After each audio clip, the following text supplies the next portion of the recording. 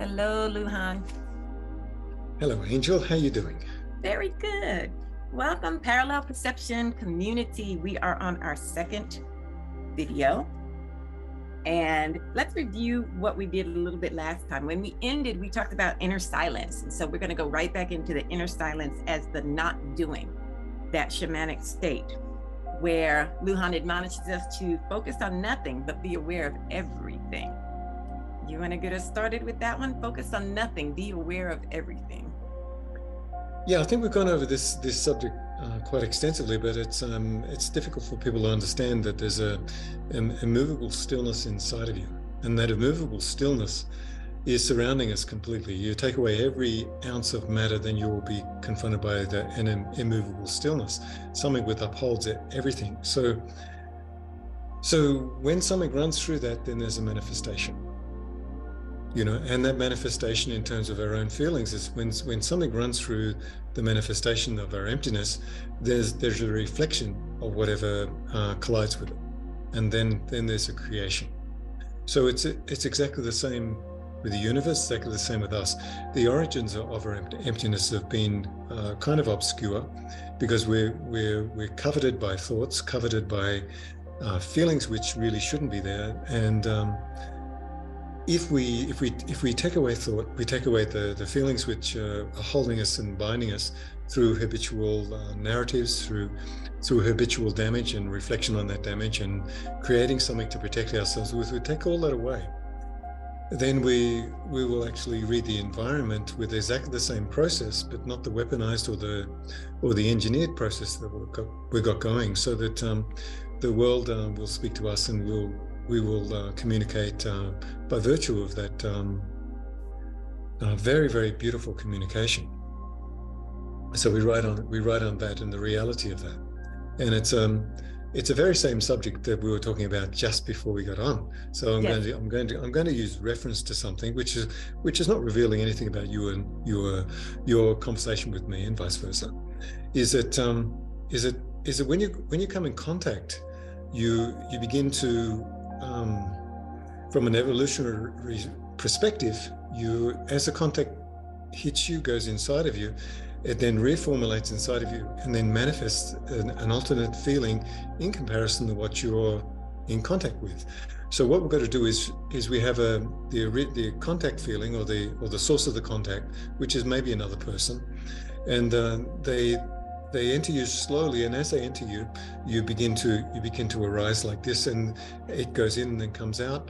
As it comes out, it reveals itself as sort of feelings that we need to sort out, feelings that we can't really understand because the source of the contact is not there, but the residue of the contact is living inside of us. And then as it rapidly expands, and we're examining feelings that are not really in accordance to what we really believe with experience, comes out. So then there's a certain more sort of discord inside. People believe that they don't really have contact with such a deep resonating field within inside themselves, but yes, they do. But the reason why we can't work it out is that we're so socially engineered that we connect to our original emotion, we connect to our weaknesses, connect to our deficiencies, instead of really seeing the weakness and the deficiencies which are manifesting inside of you, which is just a mirror image of the other person's field colliding, and then you're becoming reorganized. As you become reorganized, then there's a disorientation, and when you realize that you're going off your path, then you virtually got to communicate with another human being. You've got to communicate with another human being in the vein of what arises inside of you, and say, what is this? Let's navigate the feeling that I've got, and why is it there? And try to get to the source point of it, and then you start to navigate the whole circumstance in terms of everything that arises because of your inquiry. It's a very, very complex affair, and living is a very complex affair. So silence is like this: goes into you. You may be resolved to be very, very empty, very, very content, and then your eyes will shoot to somewhere to look into your environment, and then you'll discover that there's something in your environment that's drawing you to it. This is exactly the same with human behavior. The laws never change. They're always so consistent. So no matter what, if you walk into a desert region or a rainforest, your body will automatically go to an area and you don't know why, but you're being led there. And it's the same with when something comes into your body, your internal eye will go to somewhere where you don't really understand why you're being led there, but you have to examine it and fully travel what has occurred inside of you to discover what the real essence of your external and internal environment are revealing to you. So silence is very, very valuable, but our silence has been overridden in many different degrees by disappointments, by wants, needs, by wanting to be fulfilled and everything like this, because our society has forgotten to cradle everybody in not an expectation, but the value of what we really need to travel upon to succeed as a humanity. Okay. Have I gone off into a tangent? No, we're good. We're good. This was kind of a review of last time because we had spoken on it again, just to kind of get people back in gear. And then we'll pick up the chapter that is being, knowing, and doing. So in the beginning of this chapter, you ask us to write the word doing and use the arrow for liquid confirmation and the down arrow for self-importance or validation. Can you explain that a little bit? Well, you validate through lock feelings, and liquid confirmation is basically you liquidly see something. You don't ask to be valid. You don't validate yourself, but you watch it very, very carefully. You know what you see, but you don't put a framework around it, which is solid. You allow it not to be locked in by imprisoning that idea with the formulation of what you really believe. With self-importance, you lock yourself into the whole principle of, I know I'm going to judge, and you miss something very, very subtle because you've got a locked framework that you've got to defend. You've got to speak on the behalf of this feeling of needing to communicate in this way, but actually you're locking your circumstances by being so certain about something which should have a grain of sand in there, which reveals that okay, I do believe that I know what I know. This is liquid confirmation. I do believe I know what I know, but I'm going to give it an opportunity to shift and change, so my perception doesn't interfere with it too much. And then you allow the ebbs and flows to guide you into areas of possibilities.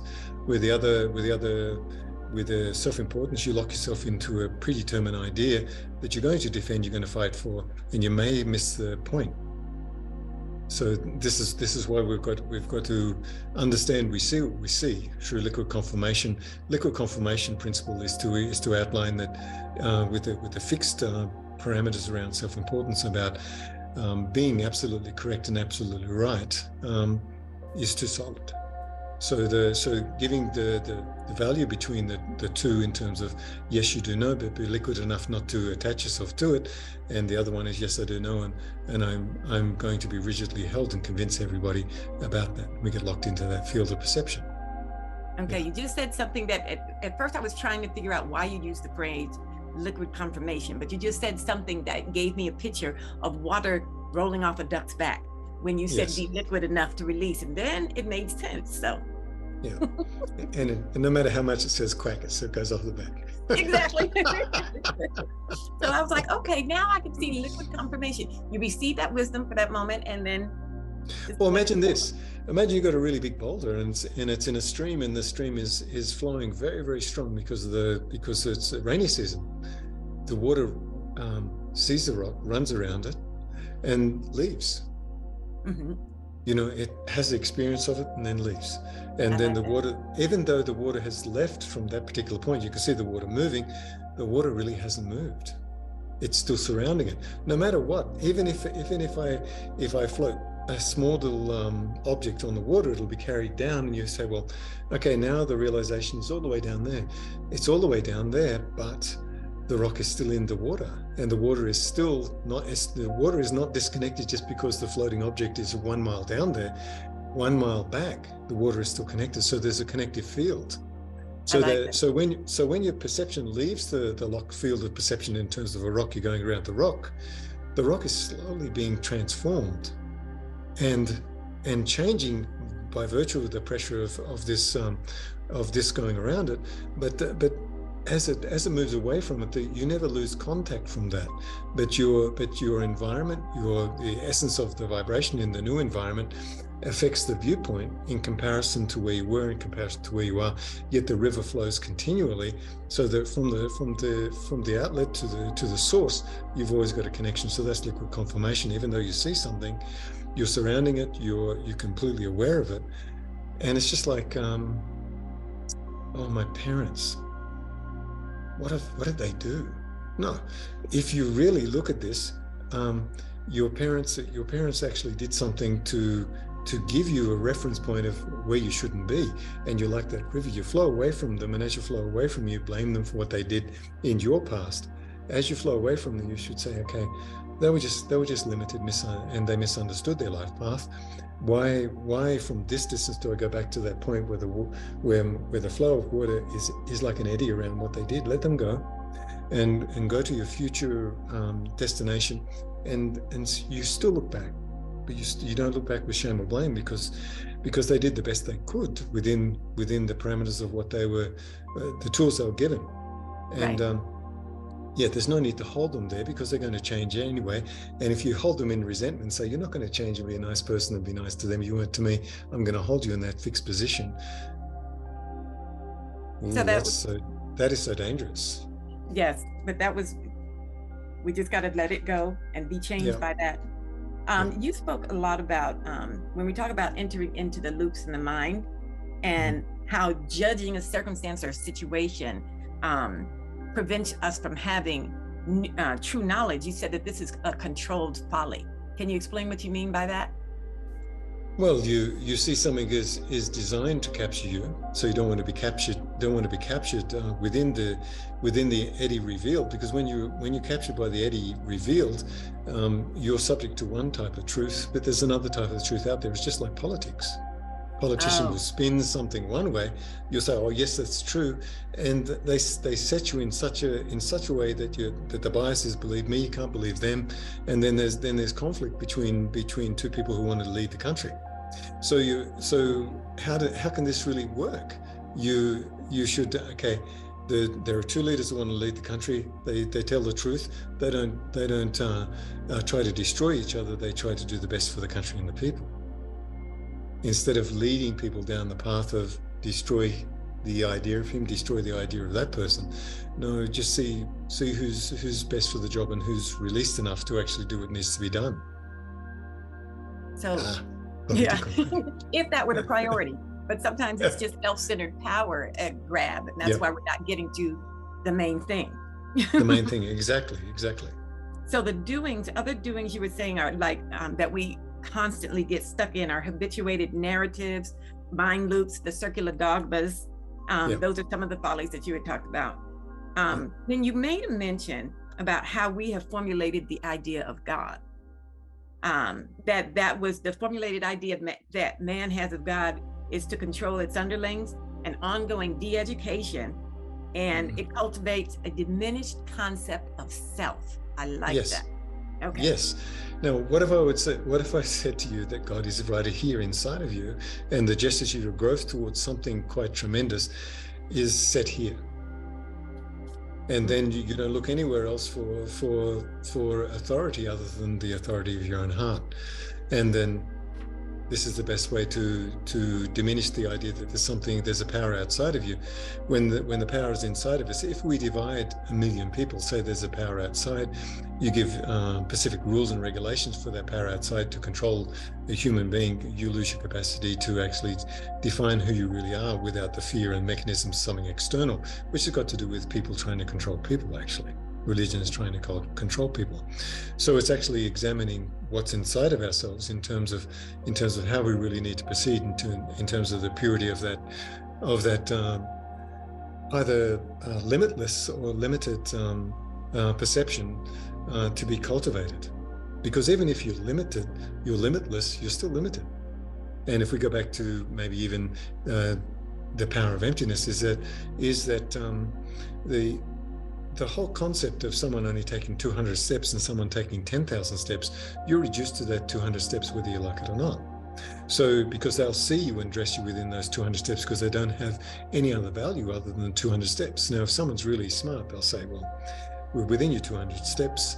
I've taken 10,000 steps, and I've got control issues, and this is the religious authority all over the world in every single phase, ways and means to say, well, if you do this, if you do it this way, the way we're going to tell you, because we've got more experience in you, we got the key to the threshold that you need to cross. You need to trust us. It's very, very difficult for somebody to go beyond that because they externalize something which is not empowered inside of themselves. Did it make sense there?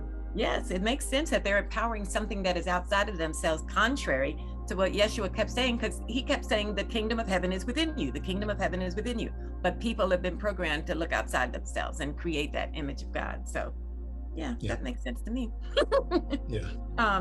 One of the things you talked about. Also too, I would say, I'm sorry, Angel. If I say, well, Lujan, what's the foundation of the premise of all your perception? The longer I live, the older I become. The depth of affection and love is going through all my long channels, or my limbs like this, and this feeling is becoming is encroaching upon every single cell. Every part of my physiology is filled with this. So if you understand that you have to increase the beauty of your heart to extend to the full parameters of every single inch of your body, then you become this, and it's very, very difficult to explain. And I've always wanted to give value to heart consciousness, as heart consciousness first starts here, and then it gets buried, and then all of a sudden it pops out, and you're joyous, and then it goes back in, until eventually it just spreads until you become that particular feeling all over your whole body. And this is a very, very beautiful feeling, and that's what we need to experience this. And some of the, what is it, the knowledge that helps us experience that, or what would help us experience that? What one thing but by being knowing and not doing, the prospect of something that will devalue this particular feeling inside of your body. Okay. Yeah. Now, you also made a comment that it was interesting, and if I may paraphrase, you said that the most subversive form of slavery is basically the social particulars that have us working from paycheck to paycheck, and that disenfranchises us. Disenfranchises. Yeah. Fried chicken. And you said that to overcome it, we've got to overcome it by realizing our own sovereignty. So can you speak on that? Yeah, it's to put people into servitude in terms of earning. The value of what they're doing is put into the hard labor of their life, and they just miss the plot. So the ways and means that everything's structured is to have you so involved in your survival mechanisms you don't realize that survival of your spirit has been diminished, but the survival of your body is paramount and more important. Where actually they're both equally as important as each other. Yes, well, we definitely don't give as much time to our spirit as we do to sustaining the body. We just don't. Yeah, but also there's a contradiction in that, is that whichever position you're in, the values of your own internal realizations, you truly have to live by that. Even if you're in a circumstance that can't see you, there's still a lot of enormous amount of growth that can come by not being seen and not being recognized for who you really are. And I do this all the time. Without my students being around, nobody knows who I am. Nobody knows how much I'm perceiving in terms of what's coming at me. And you stay humble, and you know this is the value of your growth. But people feel resentment, a lot of resentment for being in the position they are. But what I'd say is take heed to the position you're in, because there's an enormous amount of growth that can be yielded to a person by just realizing that they can't change something, but do the best they can within the circumstance they can't change until it alters. Yeah. Okay. Well, then when we get faced with something, this next part that you used, I love the analogy. You said that there are 3 steps into the temple, and 3 steps that we must take, but stop shy of that 4th step. That's where we lose things. To reverse our eyes, reverse our ears, and anchor ourselves in an inner silence. And we talk about those techniques, but I wanted to talk about what happens after that, but please. Well, if you go too far, you can't go too far. If you know that there are three steps inwardly, if you add something that's not pertinent, there will be an endless drop. Like if you go, especially if you go to Bali or any temple, there's always 3 steps. There's never the 4th step. The 4th step represents ruin. So you've got to know how far you can go without destroying the prospect of what you're evolving towards. How do I make this clear?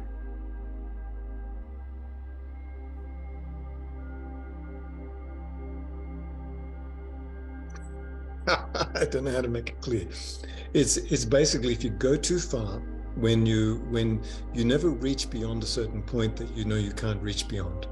It's like grabbing something and you're on the edge of a cliff. You grab just a little bit too far. You go a little bit too far, you fall, and then there's an endless result to that. So it's so to know to hold yourself back to a certain degree and not try to venture into the realms which you can't venture into because the door's not really opened yet. So and also not. Yeah. Go ahead. I'm sorry. Also, not to lose the value of your own sense of self as well, because your sense of self is very, very important to hold into balance, to make sure it's not corrupted in any way. And that's like the 4th step. You'll be going back to your mind after you found a reservoir of wisdom, and then you go back to your mind and then cultivate that wisdom through a psychological process. Then it becomes an endless loop and an entrapment that intelligence devices to keep somebody else in a loop of servitude, because they don't quite understand how to get there for themselves. When you were saying, how could you explain it? What picture came to mind was like a black hole, and that 4th step being the event horizon that you step over into, and then you're gone. That's it. But you said that 4th step is basically our internal dialogue, and you used the analogy of being a trap, or like the venom of the black widow spider. And so, would you? Yeah, you've always got to be on guard. Is it the perception of the serpent is basically it's divisive, it's separated, it's sneaky, it will slither into areas, so it can't be held fixed. It's always moving, and if it's always moving, and if it gets caught, then it may turn into a white tiger. White tiger formulates anger to put somebody on their back foot, and when they're on their back foot, they can't realize, because they're dealing with the anger, which is the underlying anger. Underneath the anger is the deception of the serpent. And then if the anger doesn't work, then the black widow, or the perception of the black widow, comes in. The black widow will destroy the other person and themselves and every single thing in the environment not to be seen. So we've got to be very, very careful not to use any divisive means to hold fix a situation which needs to be fluid, and which the teacher and the student need to travel upon unencumbered, without any the teacher using the leverage of intelligence in terms of turning it into an intellectual affair, and then the sounding board of that intellectual affair becomes a prospect of just communicating with words instead of communicating with true feelings. You talked about that that conversation, so that we're not in the intellect. You said don't talk to anyone about the realizations we get, not even yourself, to be self-congratulatory, not to intellect. Yeah. Because that starts the cycle of wanting to be recognized. If you don't want to be recognized, then you may have a resource because you're sustaining yourself with not wanting to be seen. Yet if you don't want to be seen, then something will be shown to the person who doesn't want to be seen. Because they're acting without motive? Acting without motive, yeah. Okay. And then the influx of the environment gives value to the words, yeah, and the purity of those particular words. Okay. Now, one of the things you talked about was how our omnipresence was diminished by the original sin, and not the one that some Christianity or religion talks about, the original sin in the Garden of Eden. But could you elaborate more on what you mean by original sin? Original sin is to be exactly where you're not meant to be. So you endeavor to be exactly where you're meant to be. Like in Who Am I? It's like be in the right place at the right time, be in the right place at the wrong time, be in the wrong place at the wrong time, be in the right place at the right time, and all this. Taking this and putting it into different positions is that you could be in the right place, but the wrong thing is coming at you. But that's the right place to be to understand that. So this is a very complex affair in terms of is where am I meant to be, what am I meant to do, and how are you expected to adjust without the expectation of adjustment. So somebody may give you a signal you're in the wrong place, but you're actually seeing something perfect.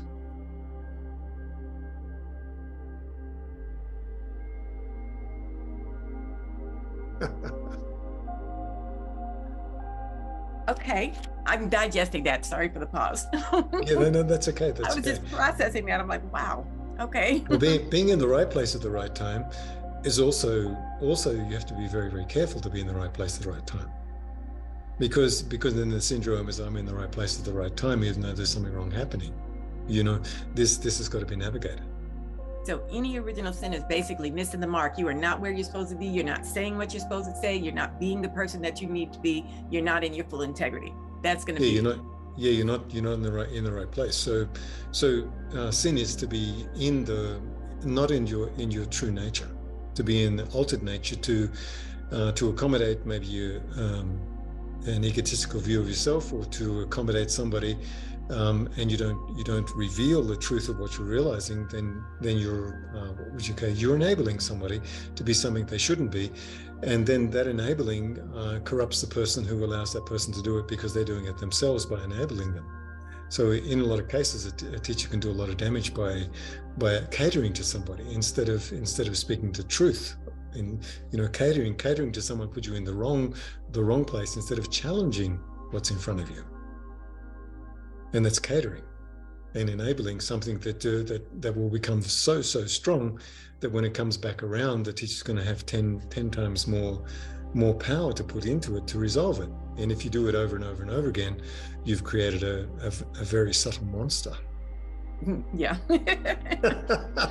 I wanted to get clarification on this. You talked about that omens are an invitation for us to return to our true nature. Everyone's looking for signs and wonders, but this omen, is that the pure information that's given, or is that just the tidbit that we might take out of context? What do you mean by those omens? An omen is really basically you identify something, and then you speak to what you identify.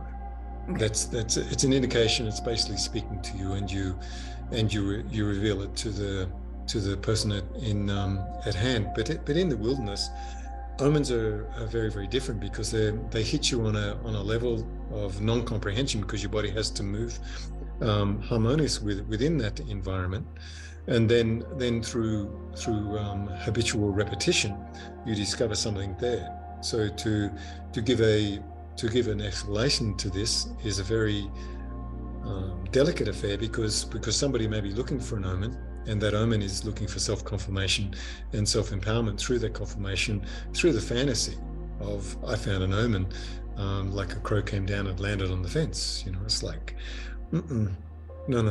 It's basically be in your environment until you discover something you need to speak to. That's the true omen. That's the true work. And when you're in the wilderness, is that your body takes over, and then this coexisting ebbs and flows of the environment speak to your body, and then you act appropriately and watch what you're doing, but don't decide what you're doing, because you're watching what you're doing, and that's the true omen. So if you expect an omen, you're not doing that. I'm terrible. I'm disassembling shamanism. Well, yes, and a lot of other things, law of attraction, a lot of things. It's good. We love you anyway. Yeah. Once we get this element observed, so we get this wisdom, we get this understanding, and we've not judged, so we've become the being. And you said that's an item of power. You said then it's no longer any of your business. You shouldn't worry about it. And I was like, well, wait, what just happened? It's none of your business. Once you realize something and you see it for what it is, then you let it go. Because holding on to it is holding on to the fixation of how great you are because you notice something. It's like when I was explaining in the other interview by seeing through a wall, is that if I would have continually said to myself, well, I got a power, I looked through the wall, I didn't notice that I was being viewed. Yeah, and when I noticed I was being viewed, I didn't want to go down the track of the power which was laid right in front of me. This is yours. Continue with this, you'll become much more powerful. I said, no, I prefer to locate what is looking at me and why is it looking at me, and how come I notice that? Yeah, I'm answering the question in a very obscure way. That's okay. Because it's none of my business. The power is none of my business anymore, because I realize there's something obscure testing me through the power that could have been obtained or is obtained, but I don't want anything to do with it. So then it's none of my business anymore. So I just let it go. Because if I hold on to that and try and fixate on that, it's like I did these movements for many, many years, and went like this, and the plow. People can look it up on YouTube. There's a point 26 seconds into the video, the frangipani moves, and the frangipani moves when I go very, very gentle like this, goes like that. And the guy who was filming it said, "Did you notice that every time you did that particular movement, the frangipani moved?" And I said, "Well, no, I didn't know I could do it, and yes, I can see that I did do it." And he said, "Well, you're going to pursue it?" And I said, "No, I can already do it. And I don't want to pursue something I didn't know I could do when I knew I could do it, because I know that's a trap. Because by virtue of doing this, what else is going to come from this if I don't pursue the lower nature of this particular event?" So then you've got to look at how powers can trap you in the kinetic to generate telekinetics. Everyone thinks that's fantastic, but it's the lower rung of telekinetics, is the movement of physical objects. What happens if you don't pursue that? How does telekinetics evolve? That's the next question. So people want the telekinetic ability to move something in their environment, but what if they don't pursue that? If it's already manifested in their body by doing low vampire, then the telekinetics becomes something else. So if I'm sitting and then you move, and the flower moves inside of you, I'm aware of that flower moving. That's the next level of telekinetics. But it's very, very obscure, because you have to empty yourself, and you have to be very, very diligent about what's moving inside of you, what's moved inside of the other person because of contact. Good. I was going to say the frangipani, for those who didn't know, I think if I remember correctly, it's like a 5-petaled flower. That's what you were talking about, spinning. So the people knew what that was, because I had to look it up. Yeah. So when we're talking about our realization, and definitely not to analyze it. So that's when it's no longer any of our business. Don't try and figure out the what's, the whys, the wherefores. Just let it go. That's the release piece. Yeah. You also talk, and we keep, and all of these concepts you even say in the book are multi-layered for different layers of understanding, that we can store our silence in a silence reservoir. And I like the idea of storing silence, because, it's like, as much as I try to be diligent with my meditation practice, there are some days I'm not so much as others. To know that when I was able to meditate and be in silence, that's stored and usable. Is that correct understanding? Uh-oh. No. There's enormous amounts of silence that can come from movement. There's enormous amount of silence that comes from realization. So if you go into meditation and you look for stillness, but the movement within you, you don't qualify that as stillness itself as well, because you navigate the movements as stillness, because the stillness is the navigation of that movement. So we're all in contact with the stillness behind movement. So it's so if I do a movement like this and I stretch my fascia and then release, there's an automatic pull of those bows down into my body. So I watch those particular movements, and following those particular, like this is an initiation of it, and the result is something to sink down inside of the body. So you may initiate meditation, and the initiated meditation will travel through certain areas, but you have to practice moving the fascia before stillness really becomes totally a viable option. And it may not be a viable option for a lot of people to go into still meditation.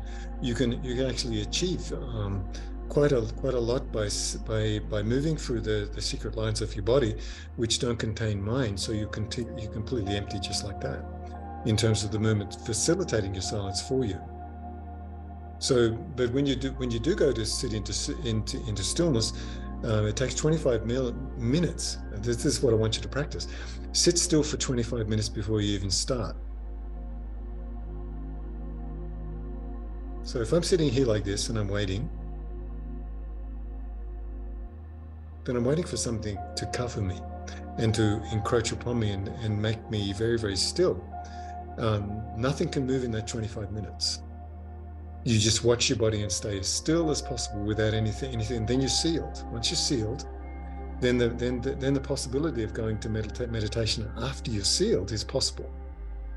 So the first technique of meditation is sit still, and sit still to such a degree that there is no movement within the sitting still until you'll feel it come upon you. There'll be a sealing or a hermetic seal which comes upon you, and that stillness.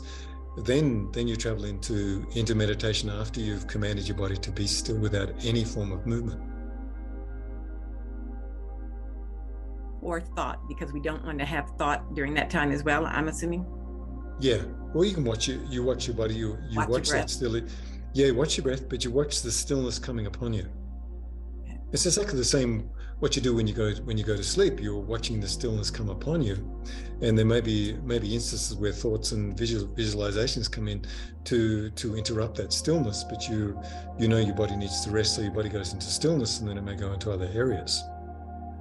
Yeah, while you're doing that, and try and tempt you out, but you want to go in because you're exhausted. You need to sleep. I like that you said movement can also bring silence to the body. I didn't think of that as a possibility. I knew that the movement piece was necessary for the fullness of realization, but I didn't fathom that movement could help contribute to silence, or not moving, I guess.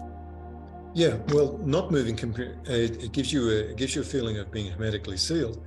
So not moving is very, very valuable. So if you sit still enough, or even if you move and you watch the reflective bows within inside of you go to their source. Once you watch you there's no thoughts, because you go into those particular reflective areas that thought can't enter. But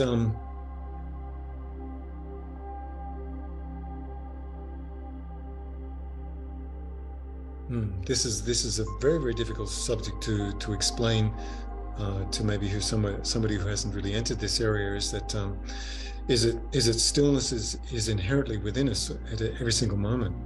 So if you stop your thoughts and you go into your breath, you become completely still, and then you're confronted with whatever's arising inside of you, what's been packed into you maybe by other people, or what you've packed in via your own experience in terms of your own sensitivities. This is a very, very important field to understand, in terms of people are meant to support us on our journey into emptiness, into releasing ourselves. So cooperative compassion among people is very, very important in terms of the collective perception of a community. So when if you go to Asia, they've got the monks. They revere the monks because they're doing a certain job, so they're supported in doing that job. Where in the Western world, we don't really support people being still or progressively moving their consciousness to another area of perception to solicit a growth of the community. Do you understand what I'm saying or not? Yes. Yeah. Yes, that makes sense now. Yeah.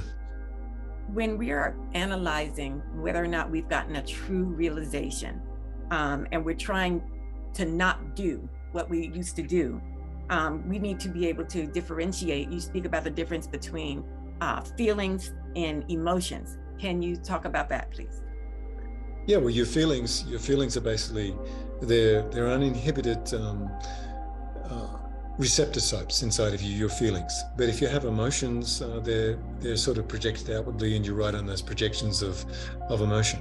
So the thief is the mind, and the ghost.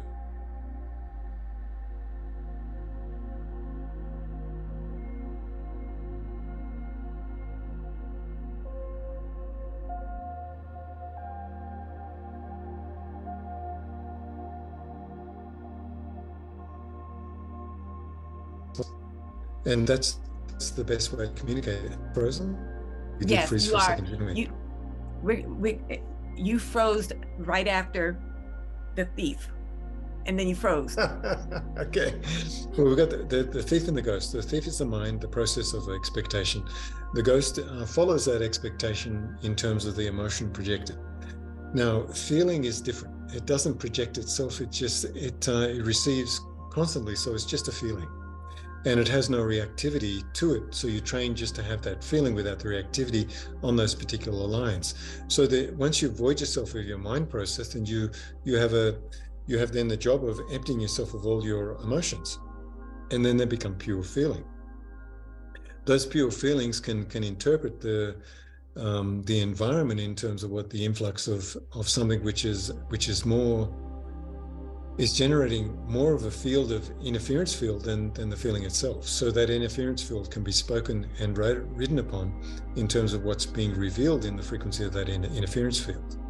So that's a progressive thing that we do with each other to release ourselves from something which is not really pertinent or useful into something which is more inclusive in terms of accepting the environment without the feeling on top of it, so you can progress kind of unencumbered by weights and perceptions which alter you in terms of being concerned. So how would I apply it if I say I feel wounded or I am hurt? How do I separate that from the feeling and emotion? Well, if you feel that you're hurt, then you bring that hurt feeling to the surface and give it as kindness to the person that you're speaking to. Instead of dumping it on them, you use the transformational effect of communication with someone that you care for. So then that gets transformed. This is a very, very big discipline. It's not an easy thing to do, but what is easy? Is it easy to be in a state of anger and resentment? This can go on for a lifetime. And also navigating a feeling which has come in, or an emotion which has come inside of you, which has damaged you, you give it as love to other people. And then you propagate good feelings. And nobody can really escape. Just say the Dalai Lama is kicked out of Tibet. He's going to be devastated. And he acknowledged he was devastated. He felt disenfranchised and he felt wounded. He felt like calling up and giving up, but he didn't give up. He kept giving his love, his devotion, his feelings of openness to the people who loved him. That's the only vehicle of communication in terms of compassion. Even though he's been exiled, he hasn't been removed from himself. So then that greatest balm becomes our ability to nurture another or have compassion. And in that, we'll find our own healing. Yeah. And this has to be communally built. It's not something that can be, if I say, well, I'm isolated like this, I've been isolated like this, and then I'm gathering a community that understands these principles, then you've got a collective supportive element. And this has a very, very big frequency which can change the environment to 10,000 miles around 5,000 people. You just need enough people to be on a level of perception to change and alter the environment. So then we talk about that collective field, and that's where you mentioned that quantum physics was reflecting some of the common shamanic wisdom of the observer affecting its own field. So can you speak on that? Well, you affect your field. If you put something into your field in terms of an expectation that is unwholesome, it's going to return back somehow in the wrong way. So your level of perception has to be consistent. Is if you don't succeed, try again. But if you don't succeed and you try again in the wrong way, then it has an enormous effect on the environment, because you've got to realize the obstacles are meant to stop you, or the obstacles are meant to try to stop you. So in the field of trying to bring up people's perception to be more loving, we can't stop. But if you do something that is stopping you, you've got to realize you've got to stop. But we're not listening to these very subtle messages from our environment. Did I make sense there?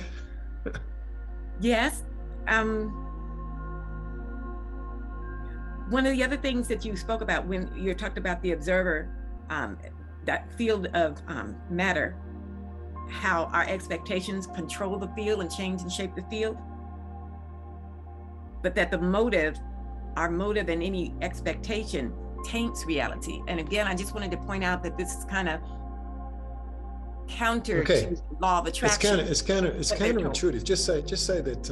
Okay, now I know exactly where you're coming from in terms of, if I am fulfilling your needs and not my needs, it's a totally different affair. So if we, as a collective, I notice you need, then I pour myself into your needs to relieve you of your pressure. Somebody will come along and do that for me.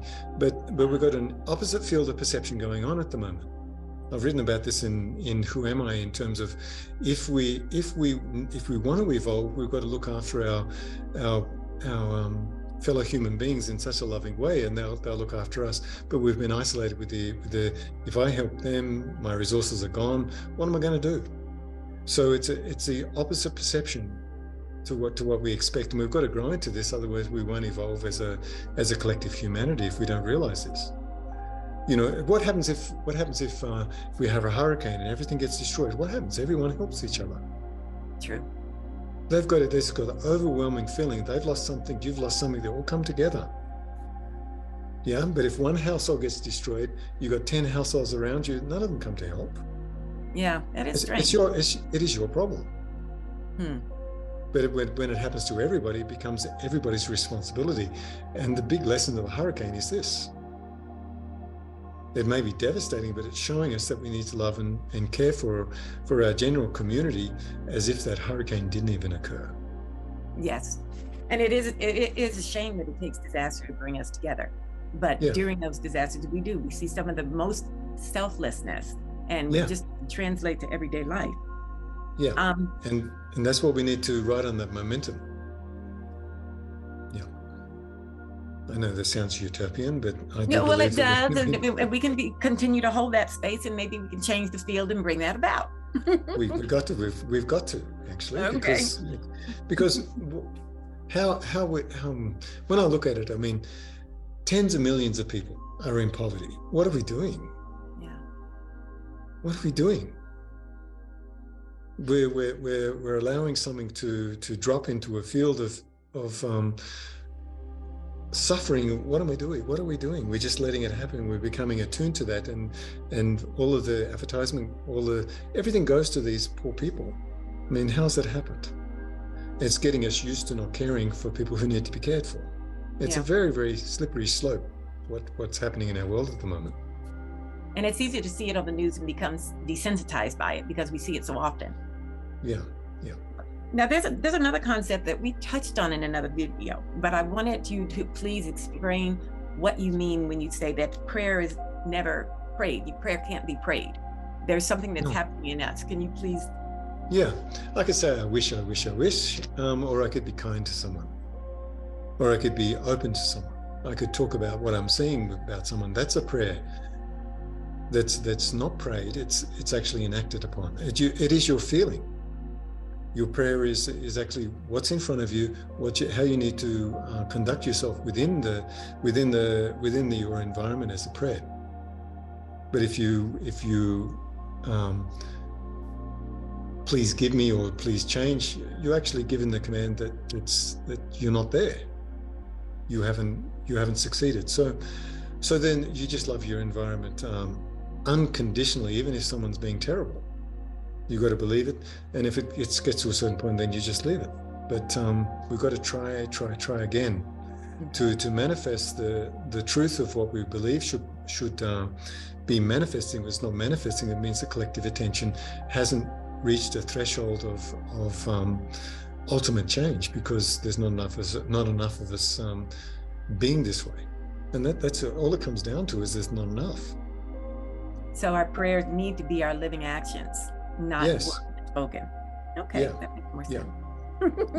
Okay, I'd like to go to the chapter now when you talk about what we're supposed to do when we are under some sort of attack and we need to speak our truth. You called it the gun has only one bullet, which I like that. Would you elaborate? you speak your truth. Once you speak your truth, it can't be spoken twice. Otherwise, it becomes a controlling issue. Is that you speak your truth on the moment that it needs to be spoken, and then it's delivered. You can't keep shooting that same bullet because it loses its power.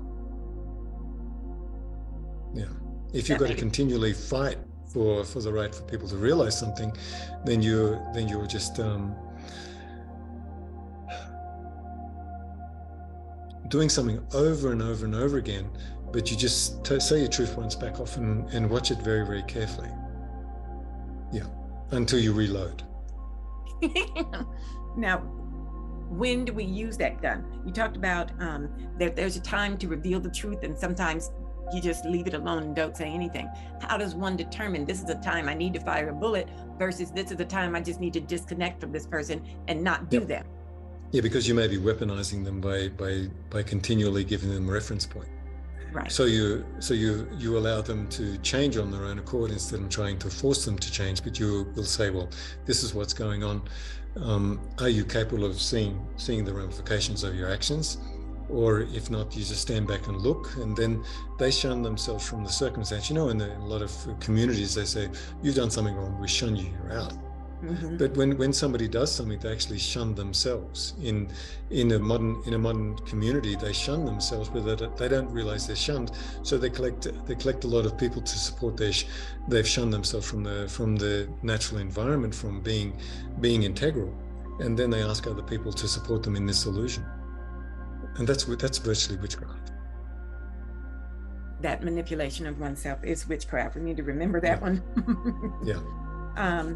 So you talk about basically the prompting of when we speak that truth, when we fire that bullet, comes from one's own self-righteousness and innate capacity, desire to protect yourself. Yeah, because you've got an immune system. If you wield a sword, you wield a sword to protect yourself from being cut from another sword. Action is exactly the same as this. That a sword can be someone's word, someone's feeling projected towards you and cut you very deeply. So there are occasions where you have to block that and say exactly your truth. Yeah. So is it true that there's only one truth or one right action in each moment that we need to hone in on? Well, yes, of course you identify it, and then you speak your truth, or you act your truth, or you don't speak anything and you see what needs to be done. You've already engaged. So it's the same saying, it's a very slippery slope, this particular principle, in terms of overdoing it or underdoing it. So if I'm in an environment where I can't really say something, I will watch someone very, very carefully for years, and they don't know they're being watched. And it's not judging them, it's just they've shunned themselves from the truth of who I really am. You understand? Shunning themselves in a way where they can't really see you. They've done the shunning. You don't need to further inflame the shunning because they're already out of the field of your perception. Right. But what's wrong with that is that a righteous community has become an unrighteous community, and then that shunning is then a collective mechanism of somebody saying, let's all focus negatively this way, and then these people shun themselves from the reality of their own heart process. And then they isolate themselves from the ability to receive the truth. Yeah, but they don't believe they're isolated because they've got a group consciousness behind them supporting their unwholesome behavior because of justification. It's reinforcing their self-importance. Okay. Yeah. So then you said that there's a choice. So that's if we feel the need to respond out of self-protection or fire that bullet, but the other alternative is simply to retreat. You said, and bleed. Yeah, you retreat, you're hurt, you take counsel with your own heart, and if you've got a loved one, you give love to that person. If it's so overwhelming that maybe you have to say something, or you just have to cry it out, it's to relieve the pressure inside of your body. And we're in a world environment at the moment where we have to be very, very careful in terms of how we're proceeding, because it's a very weaponized environment, and you don't realize it's weaponized until you're put in the position of being vulnerable financially, or circumstantial situations make you feel vulnerable. It's a tough world, and I don't want a tough world. I want a beautiful world. Yes. And I believe everybody wants this too. people are so conditioned and caught up in the loops of every day that I don't think most people think that's out of our reach, you know? Yeah. This is a little aside. In the book, in another book, you said as well that if you're engaged with someone, sometimes you want to either detach from them, that you have a downward gaze, look down. What did that affect in the brain processing? Does that stop information from coming in, or is that your time to weigh? If I'm looking at communicating with you, and then if I look down inside of myself to become humble, any form of reactivity is then you look back inside of your own humble perspective instead of looking towards it, because the eyes are very violent in some ways. You know, you get someone who looks at you. There are life frequencies, there are information coming from the eyes. So you send your eyes inwardly to your own countenance, to your own ability to realize, okay, I can't become the reflection of this particular person. I set my eyes back in, I set my ears back in, I set my feelings back in to who I really am in comparison to what's going on in the external environment, so I don't hurt that person. I like that. So the downward gaze is kind of an internal reset, return to center, recognize your humility, and reset. I like that. Okay. Yeah. So now let's go to the chapter on seeking validation and self-importance. You said once the internal wisdom arrives, we need to release the matter. Obviously, it's no longer our business. Instead of seeking validation, how? Because I know that I, used to pat myself on the back quite frequently for things that I thought, for wisdom gained, or I see something in someone else, and I'm proud of my recognizing their mess instead of my own. Can you speak a little bit more about why we don't want to seek validation? What that does when we do? Because it builds a perpetuation of being so sure that you lock that person into a perception or a cage that belongs to your realizations. So it's once we see something, then we try to let it go, because the field of your realization, you can capture yourself like this and say, well, I'm right, and maybe you're wrong. And even if you are right, then maybe you're wrong. Because to give that person a second chance, a second wave of them being anything other than who they were in comparison to who they are, you've got to give that person the opportunity. And I've done this quite often with somebody that I'm engaged with at the moment. I'm always giving them the opportunity to be different, and I see them incrementally revert back to their destructive mechanisms, their focus, and everything like that. And that's just part and parcel of living. So you've got to try to allow that person to change. Did I answer the question? Yes, but I was gonna further ask you to talk about how our passing judgment on another limits their ability to realize their true self. Because if you give them an emotional conflict, or you do something, you lock yourself into the perspective of what you want in terms of your own perception, you've actually locked yourself into a state of warfare instead of letting it go. So you're in a state of conflict. So it's better to be kind and be open, and then realize that this can't be changed, and just free yourself to such a degree that you may not be able to change that person, but you can be as kind as possible, because the test is for you. The test is for you mainly. You said that the wound that is meant to be our own seeing cannot be transferred to another. Is that what you were referring to? Yeah, the wound of your own seeing shouldn't really be transferred to another, so that you can really process it purely. But it's like, how often do you walk into a circumstance where I will realize something and the person will realize something, and then we know that we're realizing something without speaking it. So it doesn't need to be spoken, but because the repetitious nature of our conditioning is to verbalize and to solidify and to justify and to give credence to what we're seeing, instead of realizing that somebody's seeing it and we note it and just leave it alone after that particular point. Because once it goes into the field of conversation, this intuitive part of ourself disappears through self-congratulatory tones. So since you say don't talk to yourself about anything or others, how are we having healthy relationships if we can't share our insights with someone? Okay, you didn't see what I said. Is it if we're in a particular field of perception and you don't practice the normal weaponized type of communication, talk to each other about it, if somebody realizes, as you realize, which is very rarely done these days, very rarely done. I realize something, you realize something. We don't need to speak about it because it's been realized. So then you let it float back inside of yourself, the realization. And there's a field of perception which is highly intangible in comparison to communicating what you've seen, what you've gone through, in terms of building a narrative around that instead of an influx of information which is altered time just a little bit between the two people, but the realization is the same. So why do you need to speak about something you've realized if you've already realized it between the two of you? And that's a communal affair in terms of I realize, they realize, then not interfering with it by bringing it into a lower level of perception, instead of becoming heightenedly becoming attuned on a very, very high level of reception between each other. You know, it's like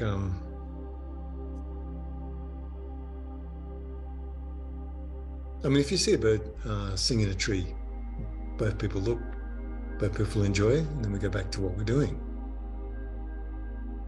Okay, that's a shared realization. Yeah. Okay. Yeah. So there's a something communal which we're ignoring, which is highly advanced, which is right in front of us, which we touch upon very, very lightly, instead of realizing, okay, if I hear the wind chimes outside, surely somebody else is hearing the wind chimes.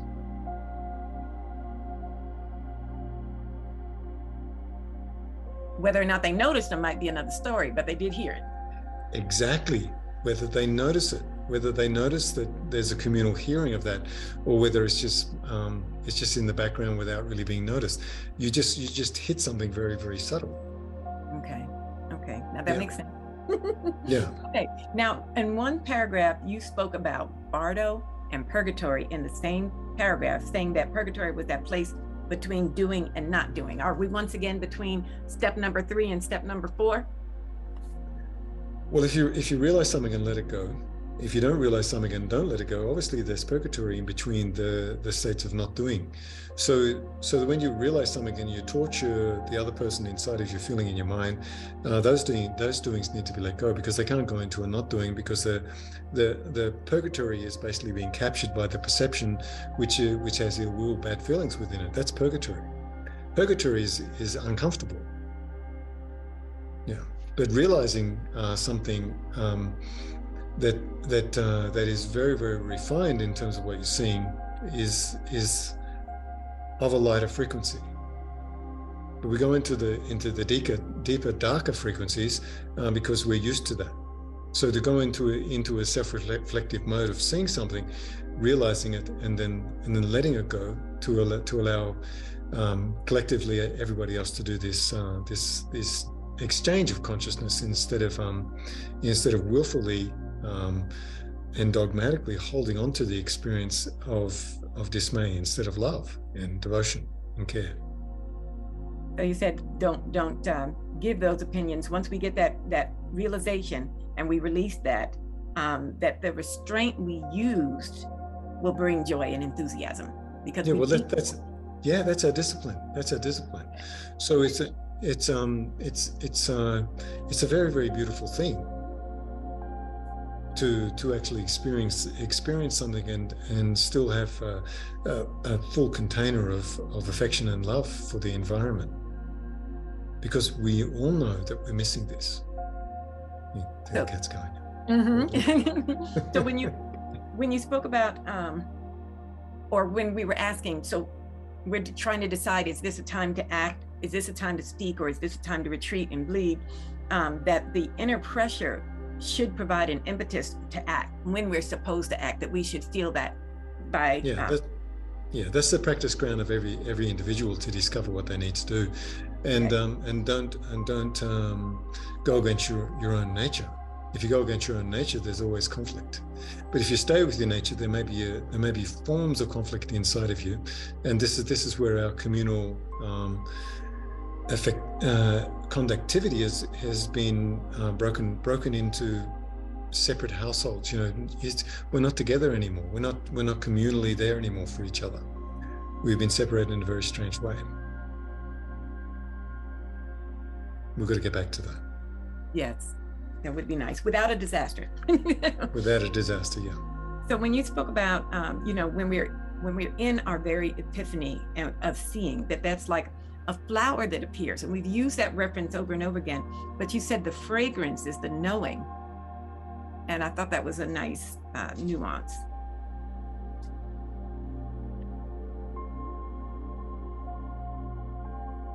The fragrance is, you see the flower, but the higher frequency of the flower is the fragrance that it's releasing.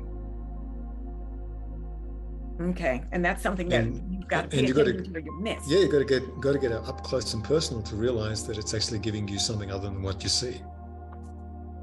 Now, we talked about in the quantum field how we use or recognize or are being reflected with dark matter. Can you comment on that? Okay, there's a universal drum, and this universal drum comes from, I've seen this a dozen times in various circumstances, and this drum, you slowly move towards it and it bounces back to you, slowly move towards it, bounces back to you, until you become empty enough to go through that drum itself. So the lesson of the drum, or the encroaching element of internal silence, is to you bouncing back to yourself until you disappear completely, till you go beyond the film of that particular drum. You go behind the drum and you become the essence of something which can't be seen. So you become totally, there are two very, very dominant universal forces, one that can't be identified and everything that can be identified. This one, I have a particular quote that you said when you talked about us, we are expanding exponentially from the source.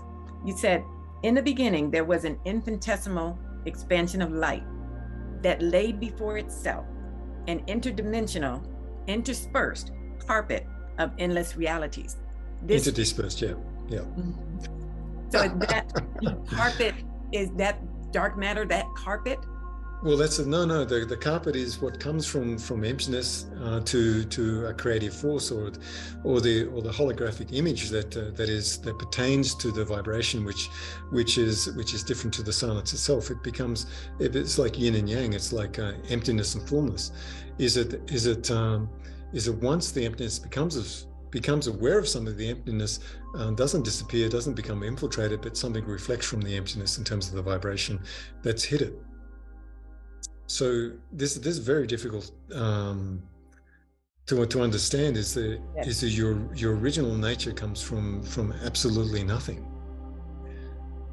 That's where you said we are everywhere, but we're inconceivably realized. Yeah, inconceivably realized from many, many different perspectives. If I change my feeling, and I all of a sudden come upon a new perception, that perception may be held and revered by somebody else in a galaxy hundreds of millions of light years away. They'll turn around and look. So we draw upon ourselves the perception that we would become via the external environment encroaching upon our field of perception, because we're laid seed to grow in a different way. And that different way is to actually enter back into the source of our reality, which is nothing. So just to remind everybody that we're still working through the 8 gates of dreaming awake, and we're still in that first gate. So, but the last topic for today's thing has to do with, you're talking about consciousness decoding, and how we will soon be able to transport individuals from one time continuum to another, and how teleportation is interdimensional and not linear. Will you elaborate on that? Well, that's happened to me in my life, but there are technologies which are held, which will come forward in the future for sure. So no matter what we can do,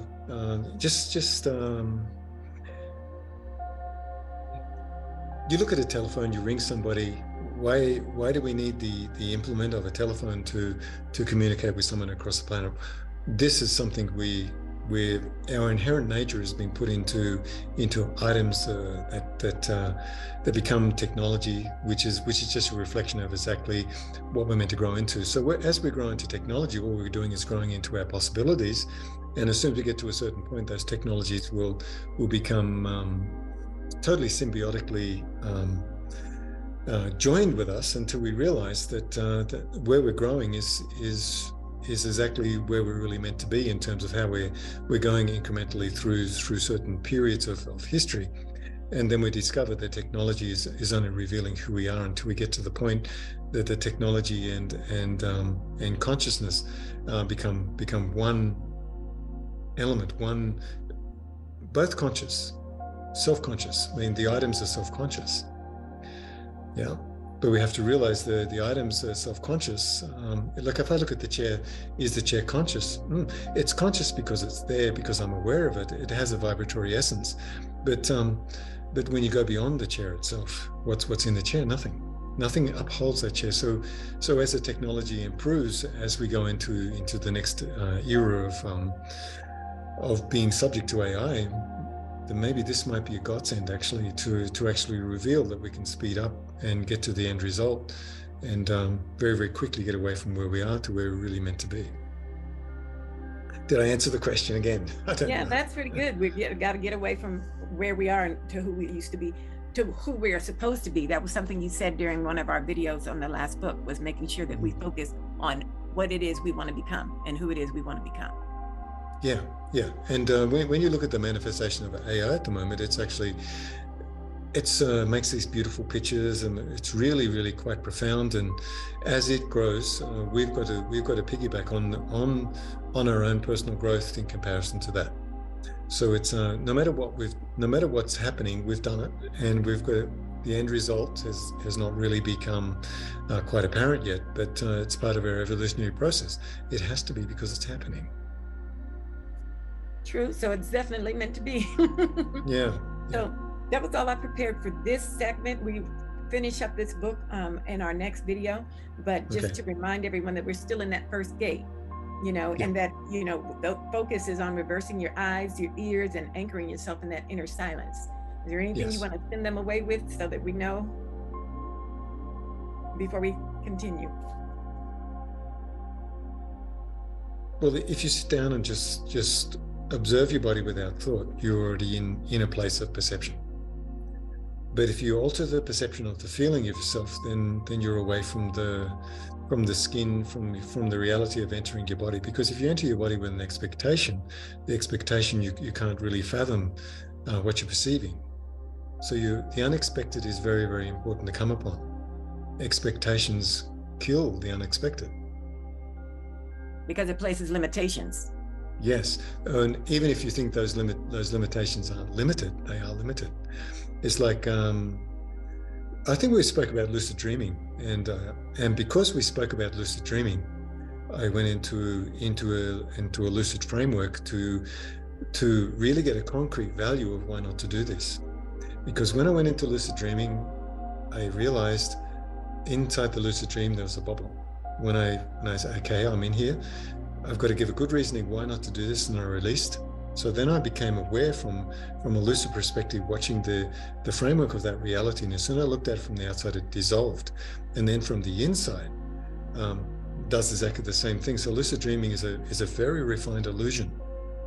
And that's the only reason the Tibetans followed this particular type of awareness, is to realize that the illusionary capacity of awareness locks you away from the reality of what you're really looking at, and what you're really looking at is the reality of your expectation. As soon as you move away from the lucid framework and you get out of it, I saw a ball, and contained within that ball was me inside of that. Inside of that, looking at the parameters of the interior of that. As soon as I looked at it from the outside, it disappeared, it melted. And then these two awarenesses discovered each other. And then the projection of the lucid dream is an illusion. And to discover this illusion is to free yourself from the expectation of any perception, because the perception holds you in a bubble, and that bubble, you're inside the bubble looking at everything being reflected back to you. So I had to get out of that bubble, get out and outside the bubble to look at the exterior, and as I did that, the illusion disappeared. So it's a very, very clear framework that the reason you're instructed to lucid dream is to deconstruct your illusions of what you expect, because what you expect traps you. Even if you don't expect anything, it still traps you. And if you can get outside and look at it, the whole framework of that particular bubble melted like wax. And whoa, like this. So that's our projection. And if we shine a light on our projection, we'll see it's just smoke and mirrors. Smoke and mirrors, from the perspective of be able to escape that illusion to being outside of it. And as you're outside of it, the outside melts, and then the inside and the outside realize, oh, I was just subject to the most massive illusion that I've ever been subject to. Yeah. So to give a real framework of why I say don't dream, to not go down this path. But if you're given the instruction to go down this path, it's only to break your illusions of your expectations and what you think you can gain from that. And it all comes down to the empty perspective that actually sees from. The empty perspective sees from two alternative points. So if I could escape the inside of that bubble and go outside, then the inside is still captured until the outside melts and realizes that the inside was captured, and the outside is revealing that the illusion was dissolved. Boom. And then the illusion has no more purpose in our lives. It has no more purpose, no. Okay. But the purpose of building an illusion is something we need to deconstruct. And if we apply this to life, then we can deconstruct everything that really has to be looked at with a very, very fine tune awareness, so we can dissolve it and become who we're really meant to be, which is universally harmonized on many, many different levels of attention, perception. Yeah. So there you go. I'm terrible. No, that's okay, because I know that we were wrapping up, but I felt another question come up that kind of piggybacks on our last one. But in terms of, can you discuss why being kind of multidimensional in our teleportation, why that would help us in our evolution? Why something like that would benefit us? Well, that's happened to me. Well, maybe if we go back to the artist talking parallel perception, I'll split in three.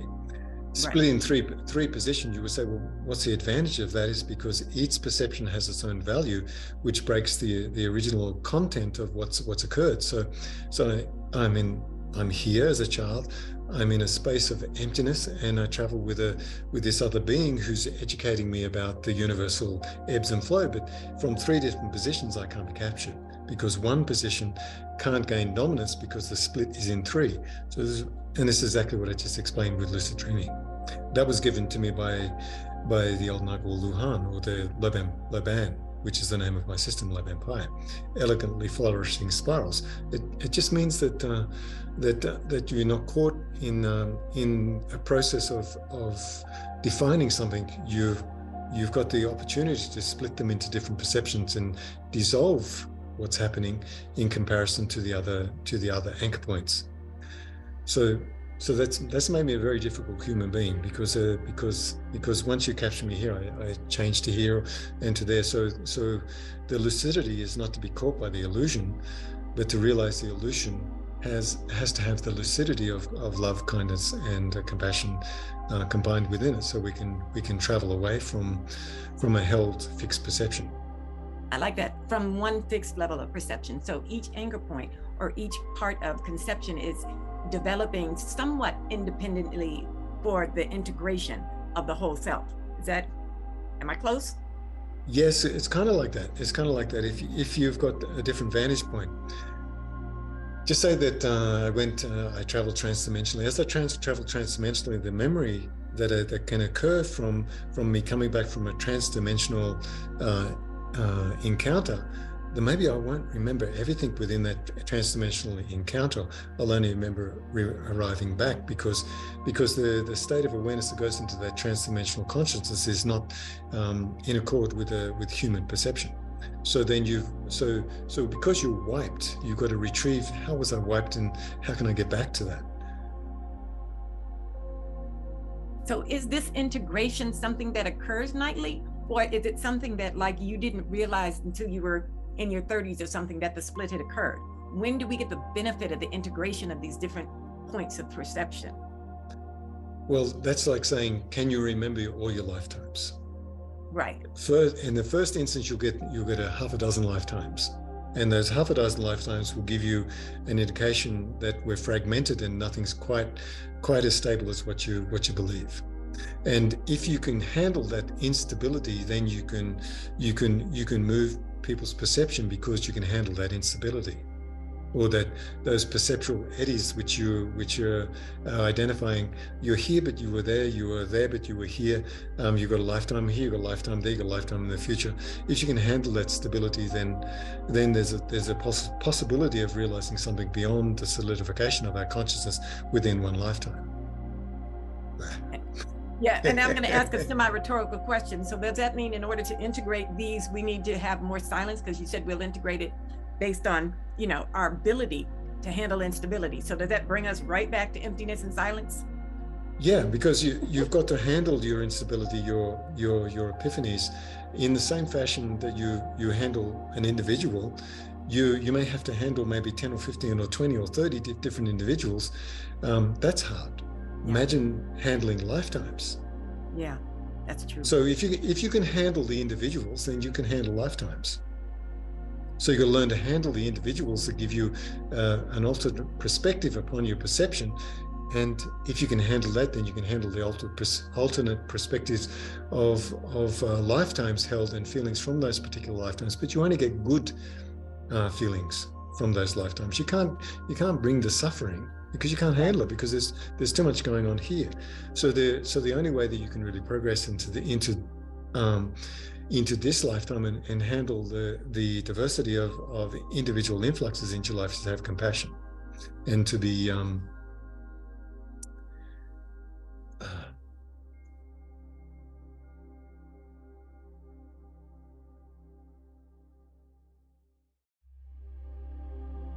is to understand you don't have that much control, but and to overcome the dilemma of bad feelings, because you're being challenged to have more than just your bad feelings, because you can't go into an alternate lifetime and expect to go there joyously and with compassion if you've got something that's blocking you because of the bad experience.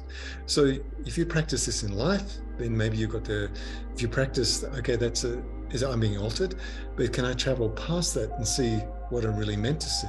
It's like the same with previous lifetimes.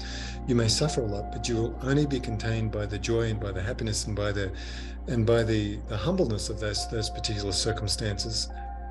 This is the only worthwhile thing to remember. Everything else, you've got so much suffering in this lifetime.